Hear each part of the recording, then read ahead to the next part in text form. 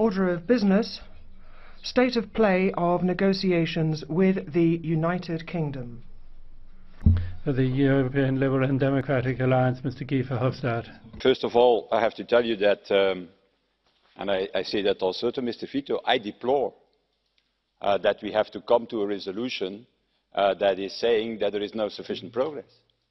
Our idea, and I think also of Michel Barnier, was that in October we could see sufficient progress.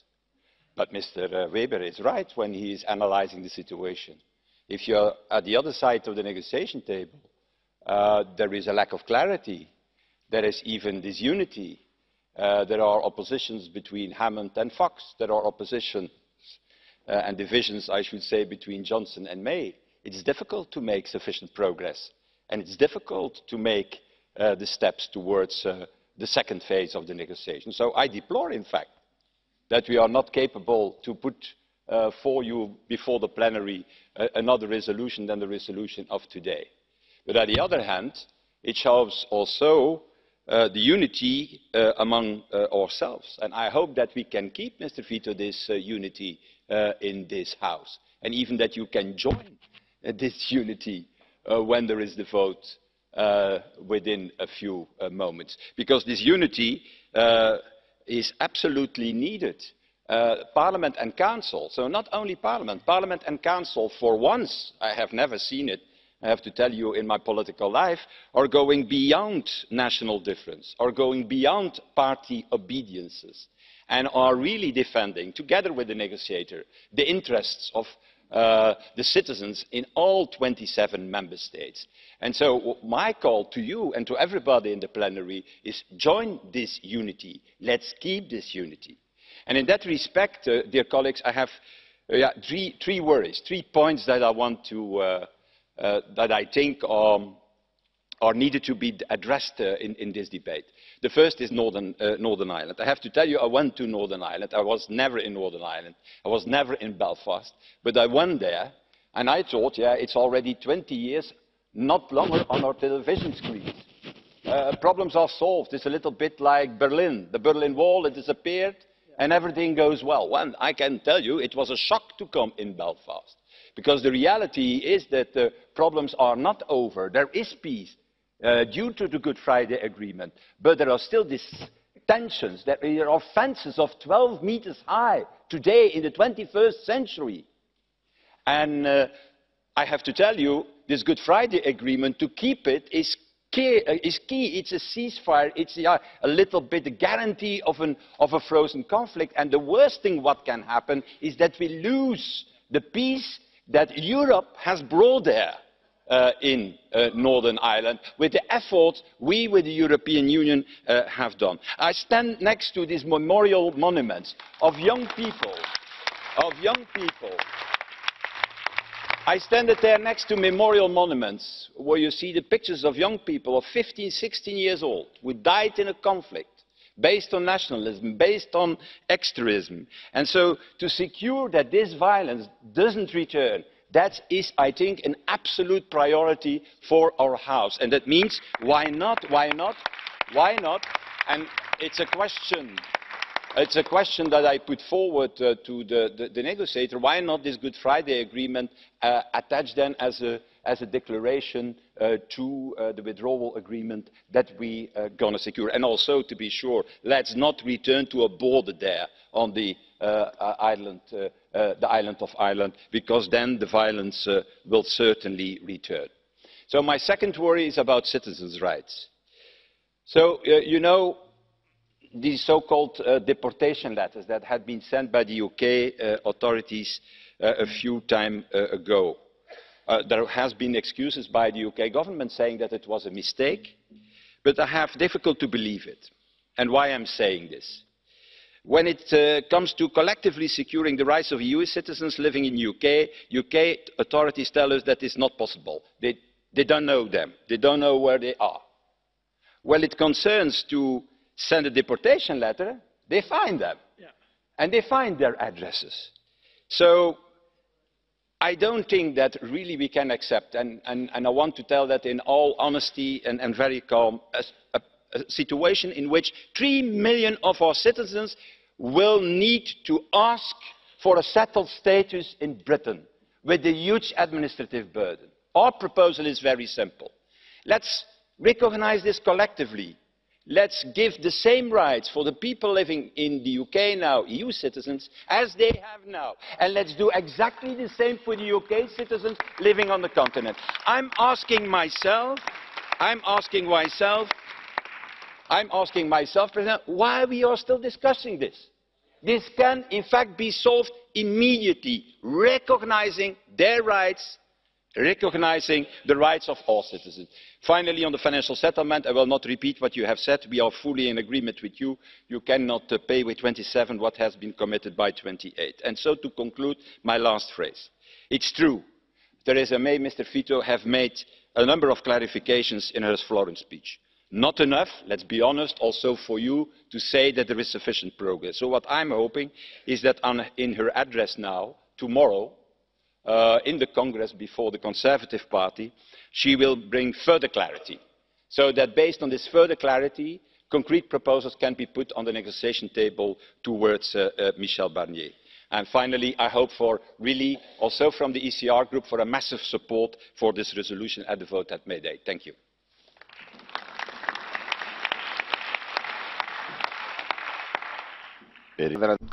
For the Europe of the direct freedom and direct democracy, Mr. Farage. The really important issue of Brexit, I think European citizens, those that do take any interest in what happens here, will be stunned that Mr. Juncker comes here for his one appearance in the Strasbourg session this week, and there is absolutely no mention made of the dramatic events that have taken place inside a European Union member state that is allegedly a modern democracy. Now, one of the reasons that I always wanted Brexit was because I thought the system of lawmaking, whereby the Commission has the sole right to initiate legislation, was something that would in fact damage and in the end destroy any concept of national democracy. And yeah, I've called the European Union undemocratic, I've called it anti-democratic, but never, ever, in my fiercest criticisms here, did I think we would see the police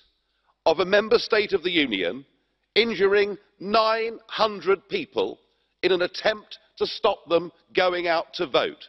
Whether or not it was legal nationally for people in Catalonia to have a vote, surely people are allowed to express an opinion. We saw women being dragged out of polling stations by their hair, old ladies with gashes in their forehead. The most extraordinary display. And what do we get from Mr. Juncker today? Not a dicky bird.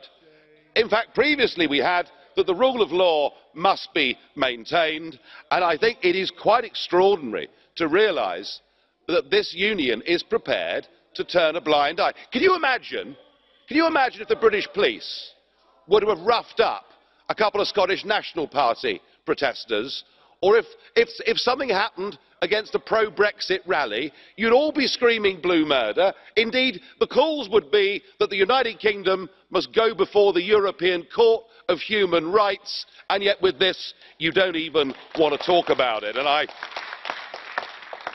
knowing as I do your advanced plans, 7 of you, member states here with your military police, your Euro gendarmerie force, all I can say once again is thank God we're leaving. Brexit was an act of liberation. It was a voice of national self-determination that cannot and will not be stopped. But through this negotiating process, I'm afraid from the start, you've treated us as if we're some kind of hostage. That unless we pay a ransom, unless we meet all of your demands, then you won't even have an intelligent conversation with us about trade heading on from here. There are no guarantees that whatever Mrs May says or does, that you will ever, even when we've met your demands, that you will ever come to us and want to have a sensible trade agreement. And I have to say that it is sad, in fact it was pitiful, to see the British Prime Minister in Florence. I've heard you saying that she's been conciliatory, that she's been grown up. People are happy with what she said. Actually, Mrs May, I'm sad to say, isn't worldly enough to recognise that when you face up to a bully, the one thing that you do not do is try to appease them. She's begging you to give her a transition period, and there's no guarantee that you will do it. So I do actually agree with the criticisms that I've heard around the room about the mixed messages coming out from the UK government. I just hope that in Manchester the Conservative Party start to say in public what they're all saying to me in private, that she's a waste of space, she needs to go. We need a proper Prime Minister who says to Monsieur Barnier, OK, here's a deadline, here's a date, we work towards that date. If we can't reach a sensible deal on trade and everything else, then we are simply leaving and reverting to WTO rules. This charade cannot go on for year after year. After all, we voted Brexit. Per il gruppo Europa delle Nazioni della Libertà. For the Europe of Nations and Freedom Group, Mrs Atkinson. I agree with everything Nigel has said. The British people listen to you and they hear that you want us shackled to the ECJ and they say no. The British people see that you're getting an EU army, and given what happened in Catalonia on Sunday, most of you so-called leaders were silent on this matter. You saw what was happening with the violence against its people, its women, and some of them were children, and they wonder what it will be like under Mrs Merkel and also Mr Macron when they get their hands on the guns and the tanks. The British people say no. The British people say no. They voted to take back control of our borders, and you say no. The UK said yes to leaving the single market and the customs union, so you should just cut a deal on a free trade agreement. But you can't. Has Mrs May met Mrs Malmstrom, our resident former sociology lecturer who's in charge of trade? She's incapable of saying yes or no, because she's never worked in business. Last night at the Conservative Party conference, a former Brexit minister, with the Brexit secretary, David Davis, in the audience, said that the Brexit department are drawing up plans for a no deal. Well, listening to Mr Barnier today, they'd better get on with it, because that's what's going to happen. Mr Webber, you say who should you call in London? I agree with you. Mrs May will be gone soon. I suggest you get Boris or Jacob on speed dial. And Mr Verhofstadt, don't lecture us and try and rewrite history on Northern Ireland. I think it's you that's inciting violence sitting in this chamber. Last June, we voted to take back control of our laws, our courts, our borders and our money. Anything else is a betrayal of 17.4 million people. Watch and learn from Catalonia. Mr Batten, please. Thank you very much. Now, we're here to discuss the state of play of the negotiations and what progress has been made. Well, very little, and there are two main reasons for that. One, of course, is that you don't want us to leave. You're going to do everything you possibly can to make it as difficult as possible, to delay it as long as possible, so that either we end up with a very, very bad deal or we reverse the decision of the referendum. The second reason, of course, is Mrs May, who simply doesn't have a clue. She has neither the courage, the will, nor the resolve to actually see these so-called negotiations through. But Mrs May has made some very serious and dangerous concessions already. What has she actually said?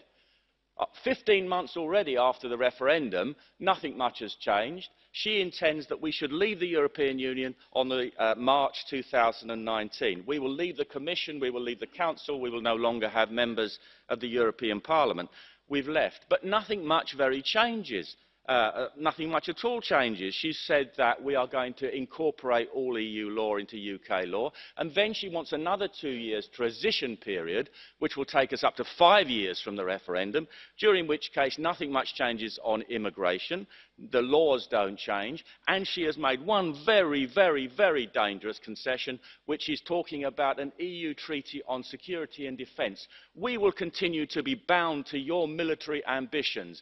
We will continue to be bound to your security policy and foreign policy, and to all the police and criminal justice measures like the hated European arrest warrant. She has not got a clue, and what she'll end up with is a withdrawal agreement whereby we leave in name, but we do not leave in reality. Now, Mr Barnier, Mr Juncker, I don't understand why you don't actually make it easy for us to leave. Why don't you kick us out as quick as possible? Because then you can get on with your ambitions for full economic, financial, political and military integration. You can create your United States of Europe, make it easy for us to go so that we can get on with pursuing our freedom and independence, prosperity and our future in the world, not in the EU. Do yourself and us a favour, please.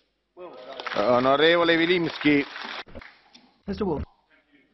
Mr. President, Abraham Lincoln famously once said, "You can fool some of the people all of the time.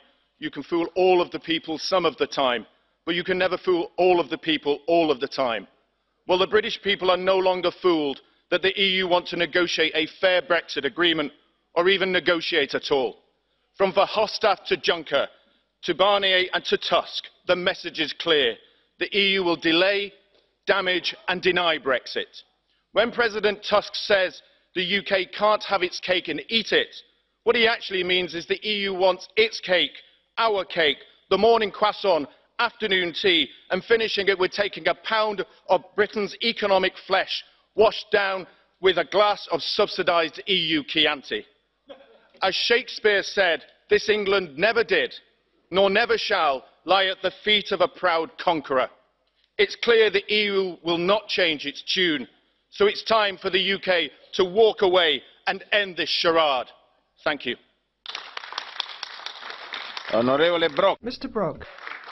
Onorevole Henkel. Mr. Henkel. Thank you. Well, I would like to make it very clear from the beginning. I was against Brexit.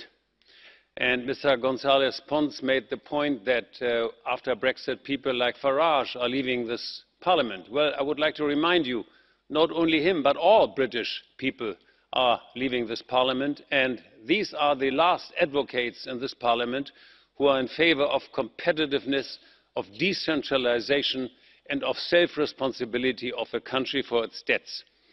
But it was, and let's not forget it, it was the Junckers, it was the Broks, it was the Verhofstadts in this Parliament who carry a lot of responsibility for the Brexit in the first place.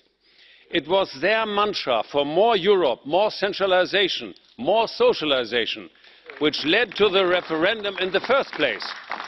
And it was their inflexibility on the immigration issue which gave the arguments for the Johnsons and the Farages to swing the results towards Brexit. To minimise the damage, we now need to do three things. First of all, Mr. Verhofstadt, people like you should stop this arrogance vis-à-vis the British voters. Secondly, Mr. Barnier, you should stop giving the impression that you want to punish the British for their decision. And here's a message to London. They should really get their act together and come up with a stable and unified government to face this Commission in this critical phase. La parola Onorevole James. Morning, everybody. Well, it's certainly Bash Up the Brits Day, isn't it? And can I give the Parliament here a gold medal for political bullying? Because that's quite frankly what we've heard so far. A number of people have referred to the lack of clarity of documents coming from the United Kingdom. Can I remind everybody that there was an agreement between both parties to keep those details confidential? And it's taken individuals in this Parliament to divulge and criticise the United Kingdom because we have not been forthcoming. Well, I've got more faith in my politicians that abide by confidentiality agreements than I have by a number of the individuals in the Parliament this morning. Now, one of my political colleagues back in the United Kingdom during the referendum campaign made a very, very strong statement, which is the United Kingdom should not be a star on somebody else's flag. It quite clearly appears to be that this Parliament wants to erase the United Kingdom from the flag, but it wants to keep everything that the United Kingdom contributes, be it money, be it defence forces, be it knowledge, whatever it might be. Well, if you want that, go back to the negotiating rules. Go back and understand what negotiation actually means. It means giving a bit to get something back in return. You have not given one iota. It's all very well holding 27 member states together in terms of unity, but quite frankly, what we're seeing now is a facade and theatre from the Parliament in terms of the negotiations. They are not serious, and the sooner this country, the United Kingdom, leaves, the better. Thank you.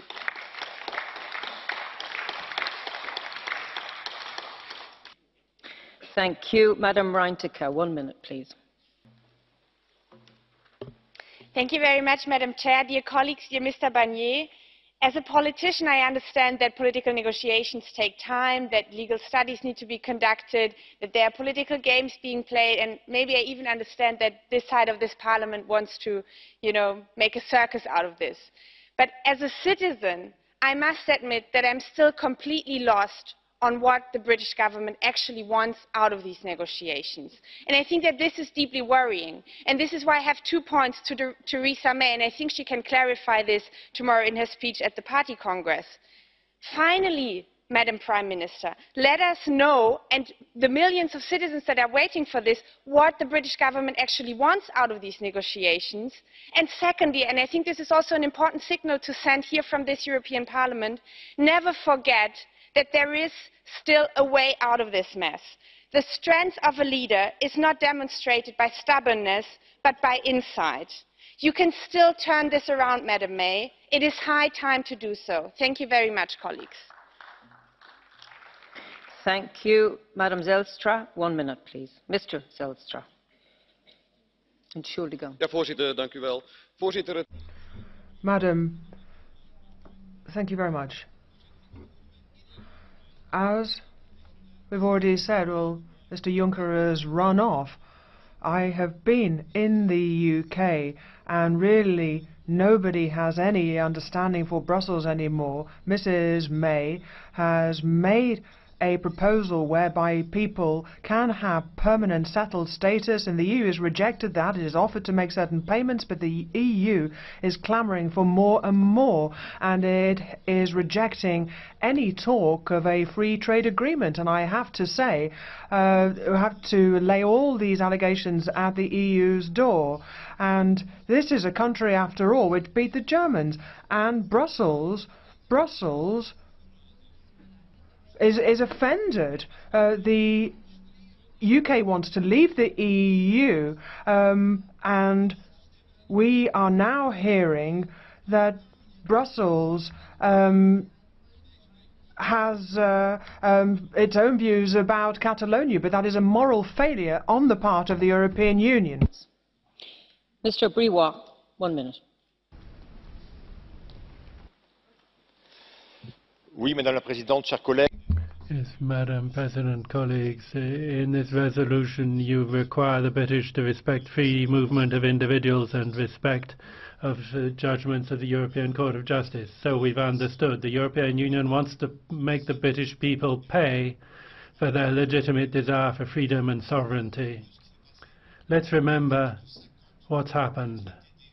As soon as Article 50 of the treaty was triggered, we saw an avalanche of demands and threats from the European Union, which is on the ropes, because the fact is the European Union is afraid. It's afraid the United Kingdom will do better outside the Union than in, which obviously could encourage other member states to follow the United Kingdom towards national sovereignty. The negotiations are actually a process of blackmail, which is unacceptable. But Brexit will at least have had the merit of showing the true colours of the European Union, anti-democratic and unable to respect the will of peoples. You can't negotiate with a revolver held to your head. Therefore, I think the European Union must be destroyed.